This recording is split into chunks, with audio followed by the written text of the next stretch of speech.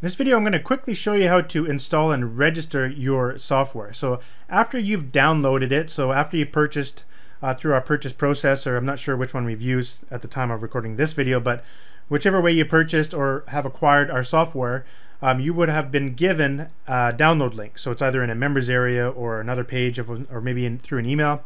You'll get the link, and after you download it, the software will be contained within a zip file. So it will be named t-inspector-setup.zip. And now what you have to do is, after you get it on your computer, you simply got to extract out the contents of it.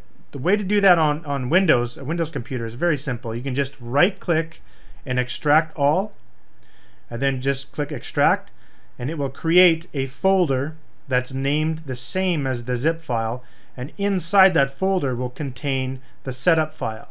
And to set up the software, you simply just double click the software. Actually, there's a better way to do that. I always forget to mention this, but instead of double clicking, always try to right click and select run as administrator. Sometimes you may have limitations within your operating system that some warnings may pop up or something like that. To avoid those warnings popping up, you could just run as administrator. Most of the time you don't have to, but just in case, it's sort of common practice to do that. So once you've done that, just click next, next, next, and next. That should install. It will install a icon on your desktop as well. Click finish, and it should automatically just start. And so when you first install it, this is what you're going to see.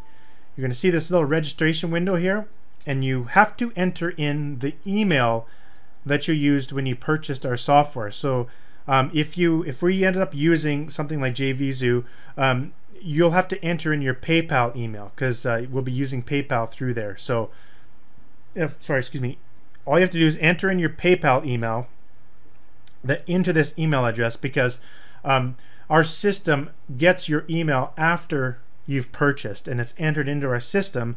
And in order for you to activate or register the software, you have to use that same email. So go in and use your email. I'll just use one of mine here.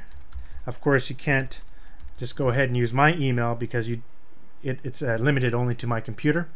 And so you're allowed to register the software on a maximum of 3 computers. And if you want to get more, then you'd have to contact our support, and we can figure something out for you. No problem. We can add more or accommodate in any way that you need. So go ahead and click register, and it'll say, okay, you've registered, and we're done. And you shouldn't have to register ever again. Even with new versions, you shouldn't have to. But if it does, then you just simply enter in your email, and it should be good to go.